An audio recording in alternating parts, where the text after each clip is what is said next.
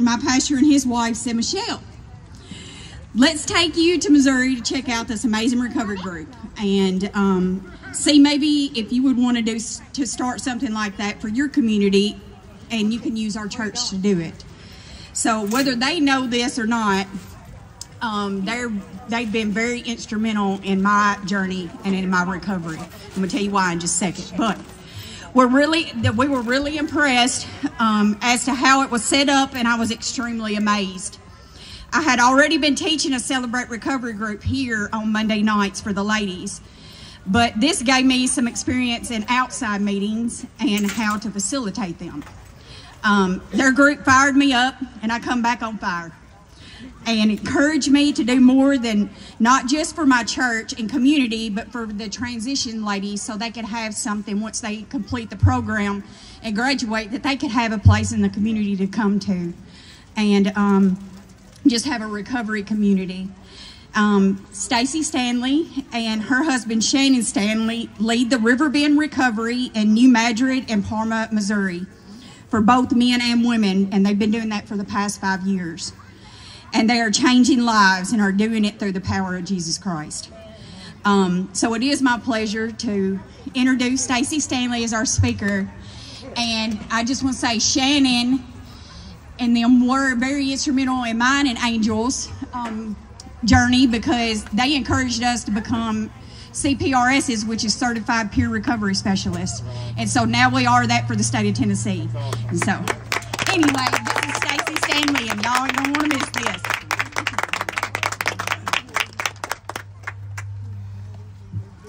Good afternoon, everybody. As she said, my name is Stacey Stanley, and I want to share with you how God transformed my life, and most importantly, my heart. My story is one of brokenness, but also of grace, redemption, and God's unrelenting love. From an early age, I struggled with self-image, feeling like I wasn't good enough. I remember my family doctor grabbing my face and telling me as a little girl that I was too pretty to be so fat. So at a very young age, I was prescribed diet pills. As the middle daughter, I grew up overshadowed by my sisters, feeling like the fat, ugly one, while in my mind, thinking they were everything I wasn't. Pretty, popular, and most of all, thin. When I was around 7 years old, my mom made a choice to start going to a new church. This caused tension with my other family members, and somehow I felt responsible for protecting her. This is when I look back that I see that I was developing a deep sense of codependency. I want to be clear, this was not my mother's fault, but as a child, I misinterpreted my role. I felt I had to be her protector, which drove me to constantly seeking her approval as well as other people's and validation. This codependency distorted my understanding of healthy relationships, which only added to my emotional turmoil. As time went by, my weight became the focal point of my life. Seeking validation, I turned to dangerous methods like diet pills, including fen-phen in the early 90s, which now I have heart valve damage because of that. I doctor shopped so I could be on them constantly and never with that period of time when you had to be off of them. So I even went to doctors in other states to get the medicine. These choices didn't solve my problems. The misuse of these pills multiplied my anxiety, causing constant irritability and frequent emotional outbursts. My negative self-image deepened, leading to obsessive behaviors including bulimia. The stress left me both physically and emotionally exhausted, and I found myself fighting depression. The strain this placed on my relationships was immense. Communication with my family and friends broke down, and emotional distance grew, especially as I became more and more defensive about my weight and my health habits. At this time, I'm going to read parts of a letter that I asked my youngest sister to send to me when I was in federal prison. I was in the RDAP program. I was trying to figure out what caused my choices, why I acted like I did. And this is part of her letter to me. For a long time, our family has talked about how different you are from what you used to be. You used to be so jolly and loved everyone. Then as you got older, you became infatuated with wanting to be thin. This took its toll not only on you, but our whole family. Your whole personality changed. We got to where we were scared to say anything to you. We never knew how you would take it. GL and I, that's my brother-in-law and my pastor, still joke about how you would twist everything that my husband Shannon said to be bad. This is an example. He would say, "Wow, Stace, that dress sure looks pretty on you." And I would say, "So I guess you're saying the one I wore yesterday looked terrible." This from my sister. She said, "I'll also never forget the time when my best friend and I would come to church with me. One night, we were sitting in the parking lot of church, and you remember how stupid that Tara and I acted together. We laughed about everything.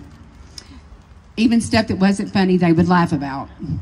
Well, I sneezed, and without even thinking, my sister said, 'Shut up,' instead of 'Bless you.' And I slapped her. She said, you slapped the fire out of my face. That not only embarrassed me, but it hurt my feelings. I didn't see that coming, but I think that was part of your mood swings. You went from being the best sister in the world to being my worst enemy.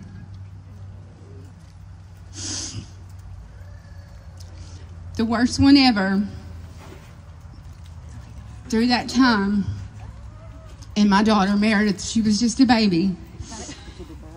She said you and Shannon had been fighting and you went crazy. I was at Mom's with my son Mommy Tripp, who was only about a month old, and we also had Meredith there. You were spazzing out, barged through Mom's door, and was going to try to take Meredith. But we knew you were in no shape to take her, so I wouldn't let you have her. You chased me,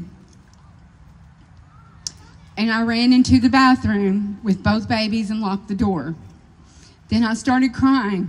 I couldn't believe it. My family would ever be in the middle of something like this. While I was locked in there, you ran through the house. You and Mom ended up in the living room, and you slapped Mom in the face.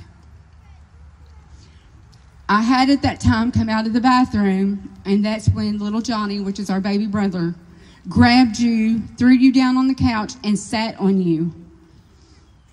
Held you down until the police came. GL and Shannon came in too. We were all so upset over that. We never dreamed in a million years that you would ever physically hurt Mom. I'll never forget the way she looked when that happened.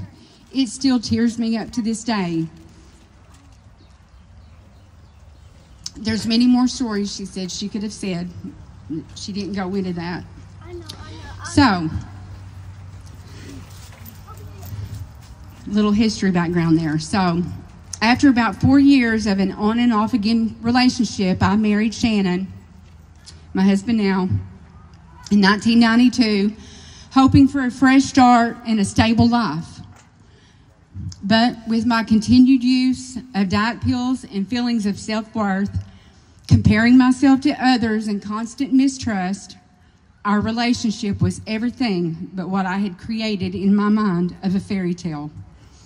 Then, with his serious car accident in 1999, which led to an opioid and gambling addiction, our marriage unraveled even more.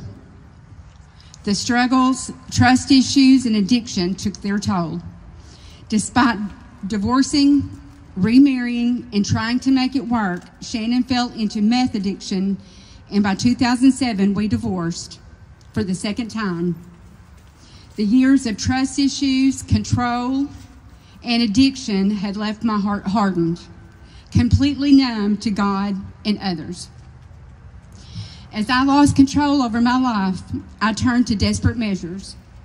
Between Shannon's addictions and my own battles with eating disorders, as well as a shopping addiction, I became emotionally numb. I was simply surviving, doing what I could to hold everything together, including making disastrous choices like embezzling money from my employer to cope with financial strain. I was so trapped in cycles of shame and guilt that I couldn't see a way out. I couldn't feel anymore, neither God's presence nor any real joy. I had become so distant from who I once was and from the faith that had always been part of my life. My heart had hardened to protect me from pain, but in the process, I also shut out my chance of healing. Eventually, my actions caught up with me. In 2005, my life came crashing down. I confessed the embezzlement, as well as an affair I had had with my boss, to my husband and my pastor. Later, I stood in court and pled guilty to 3 counts of forgery and was sentenced to 30 months in federal prison. This was the lowest point of my life, but also the beginning of God's intervention. You see, I was trying to live 2 worlds at one time. During these years, I had been living a lie. While active in the church, particularly in the music ministry, I played the drums and sang. I privately battled these struggles. The weight of my secret sin brought reproach to my church and to my family. Deeply ashamed, I felt trapped in a cycle of hidden brokenness while trying to appear put together. With the weight of shame, guilt, and disappointment, I plunged into a very dark place. But God said, "Your life isn't over." And He was going to turn it all around for His good. By the grace of God, I am here today, standing in His grace and healing. Upon arriving in federal prison in July of 2008, I was in charge of orientation for every new lady who arrived. Looking back now, I see that even then, God was preparing me for the purpose He had in my life today. I turned 40 years old in prison in December of 2008. This is a reflection in my mind of my time in the wilderness. God didn't call me by my sin. He called me by the name I took on when I was baptized at 8 years old, and that was Jesus. In September of 2009, while I was in prison, I completed the 9-month residential drug abuse program at my attorney's request and suggestion to reduce my sentence. Initially, I didn't admit I had a problem. I justified it by saying I wasn't using illegal drugs. But the truth is, it was no different.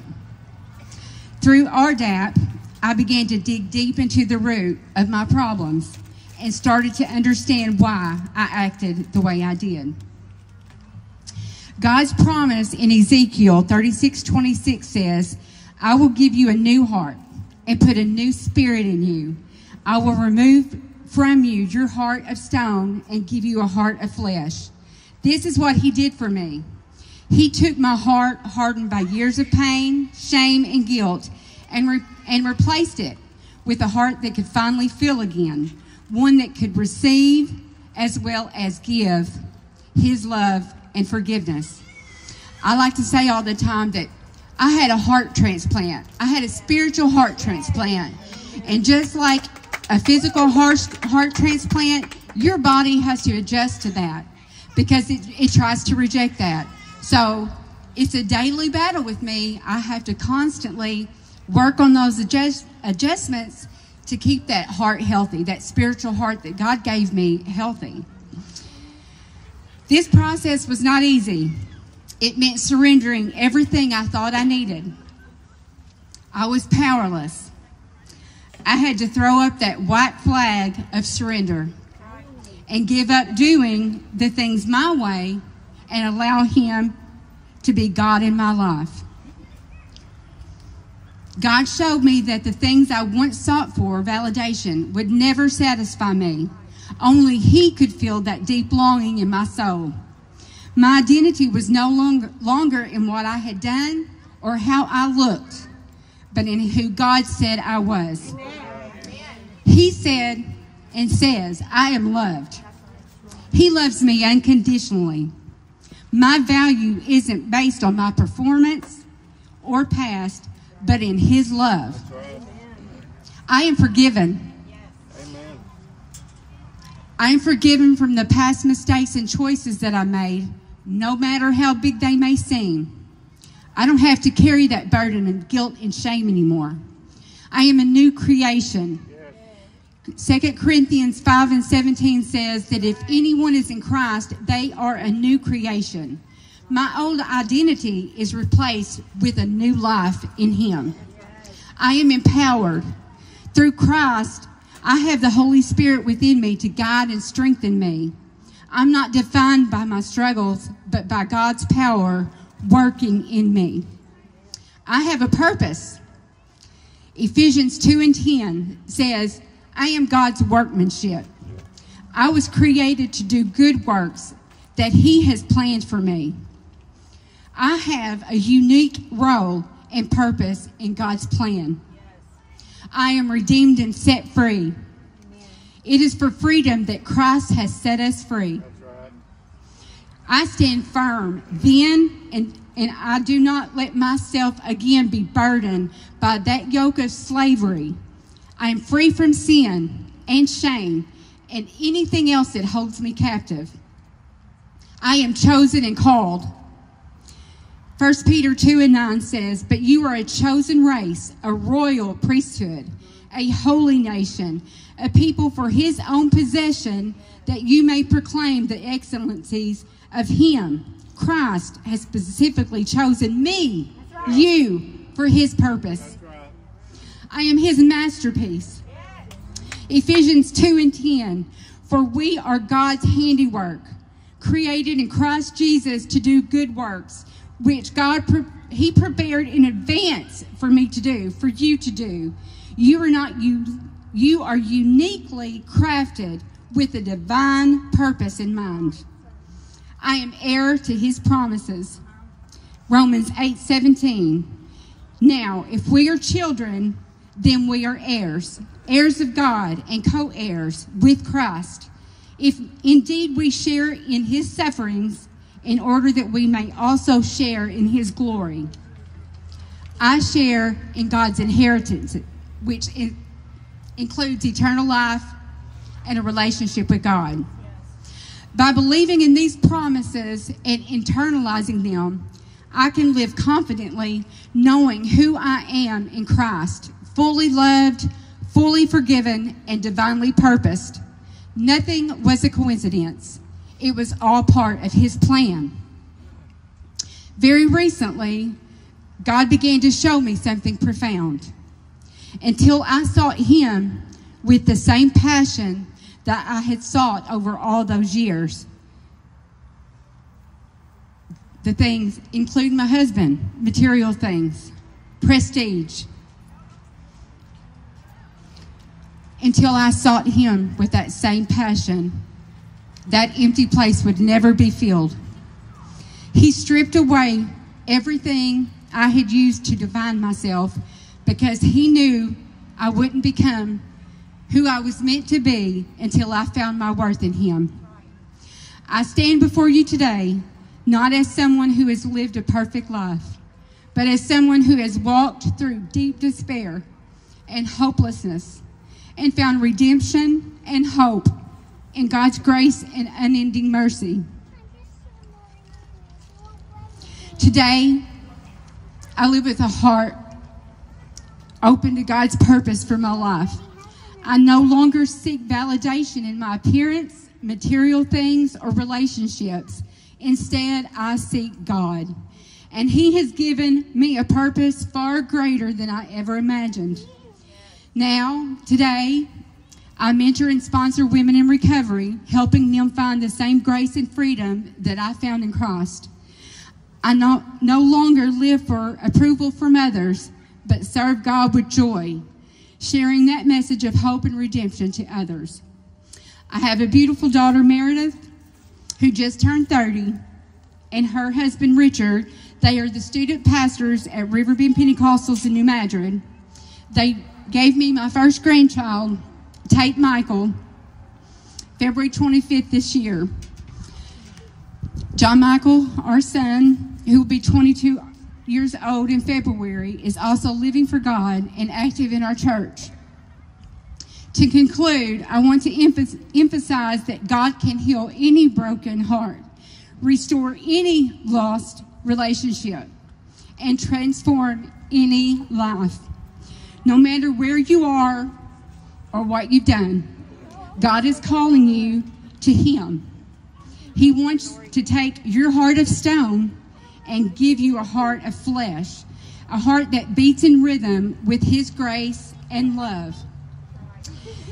I see the evidence of his goodness all over my life. Amen.